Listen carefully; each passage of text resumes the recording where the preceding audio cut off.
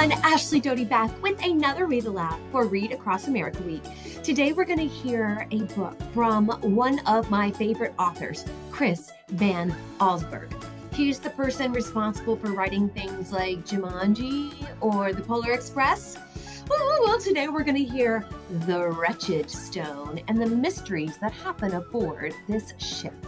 All right, let's set sail.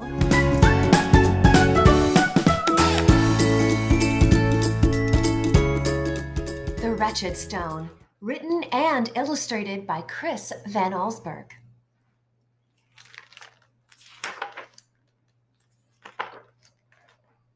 Excerpts from the log of the Rita Ann, Randall Ethan Hope, Captain. May 8th. We finished bringing supplies aboard early this morning. At midday, we left on the tide and found a fresh breeze just outside the harbor. It is a good omen that our voyage has begun with fair winds and a clear sky. May 9th. The first mate, Mr. Howard, has brought together a fine crew. These men are not only good sailors, they are accomplished in other ways.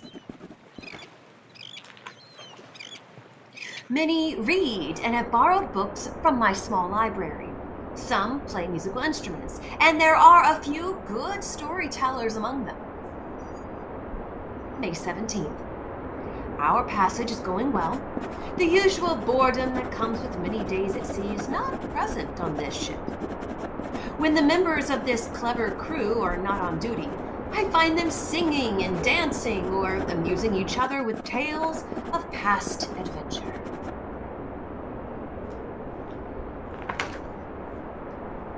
June 5th. Land ho! Slightly before sunset, we spotted an island. I have consulted my charts, but do not see it recorded. This is odd, since ships have sailed through these waters for years.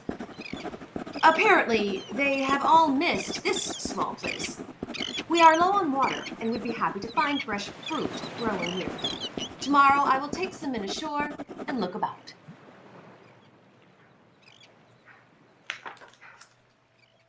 June 6th. I have just returned from the island. It is strange indeed. The vegetation is lush, but not a single plant bears fruit. The air has an odor that at first seems sweet and pleasant, then becomes an overpowering stink.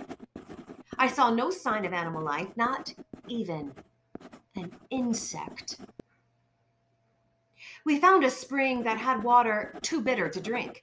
We also discovered something quite extraordinary, which I have brought aboard. It is a rock, approximately 2 feet across. It is roughly textured, gray in color, but a portion of it is as flat and smooth as glass. From this surface comes a glowing light that is quite beautiful and pleasing to look at. The thing is unbelievably heavy, requiring 6 strong men to lift it. With great effort, we were able to get it aboard and into the forward hold. We have set sail and are underway again.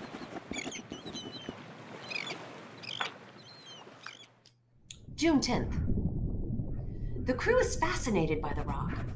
When not needed on deck, they are down below, gazing in silence at the peculiar light it gives off. I miss the music and storytelling that had become part of our ship's life. The last few days have passed quite slowly. The men, however, seem perfectly content. I am sure their interest in the stone will fade away soon. June 13th. Something is wrong with the crew. They rarely speak, and though they swing through the rigging more quickly than ever, they walk the decks in clumsy, stooped-over fashion. Last night I heard shrieks coming from the forward hold. I believe they have contracted some kind of fever that came on board with the stone. I told Mr. Howard that tomorrow I will have the thing thrown overboard. June 14th. This morning I awoke to find the deck deserted. The wheel was tied steady with a rope. I believe Mr. Howard, who spent some time around the rock, told the men about my plan to get rid of it. They have now locked themselves in the forward hold.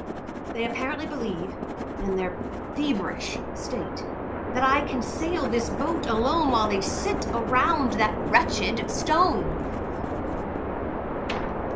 June 15th, we are in grave danger. A powerful storm is headed this way. All morning long, the wind has grown steadily stronger. The sky is filled with dark clouds. I am unable to shorten the sails by myself. With this much canvas up, we will surely be blown over and sink when the full force of the storm arises. I'm going forwards again to try to get the crew to work. All our lives depend on it. This is, I am sure, my last entry. What I have just seen is so horrifying, I barely have the strength to write it down. After I pounded at the door to the forward hold, it finally swung open. But it was not a man who opened the door. It was an ape. The whole crew had turned into hairy beasts. They just sat there, grinning at that terrible rock. They don't understand a word I say. We are doomed.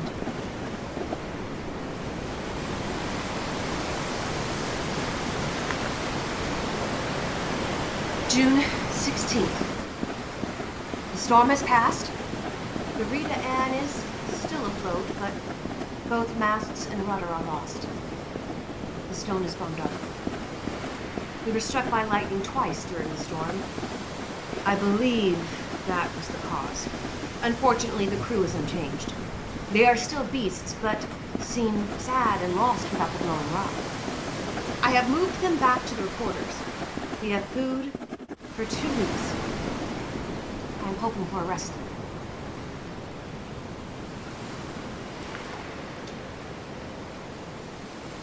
June 19th. I have made an encouraging discovery.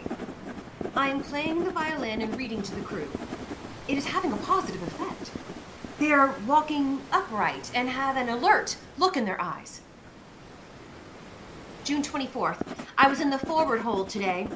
A dull glow is coming from the stone. I have covered it and will keep the compartment locked.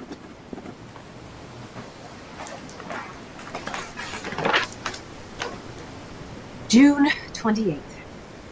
I am happy to report that the men have returned to normal. It seems that those who knew how to read recovered most quickly. June 30th. We are saved! A ship has been spotted off our starboard side. I have decided to scuttle the Rita Ann. There is only one place for the Wretched Stone.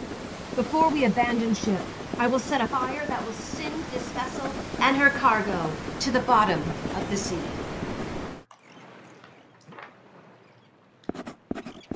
June 12th. Our rescuers have left us in the harbor town of Santa Pongo. One by one, the crew should be able to sign on to ships passing through and work their way home. We have made an agreement not to talk about the strange events that took place aboard the Rita Ann. The men appear to have recovered completely, though some show an unnatural appetite for the fruit that is available here.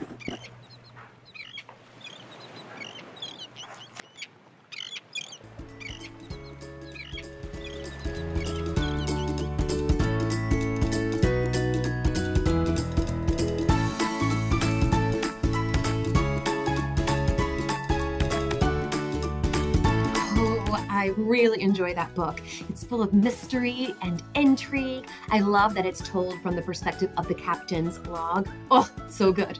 Again, that was The Wretched Stone by Chris Van Allsburg. Again, if you see anything written by him, I would say give it a try. He's such a great author. All right, everyone, have a great rest of your Read Across America week. Bye-bye.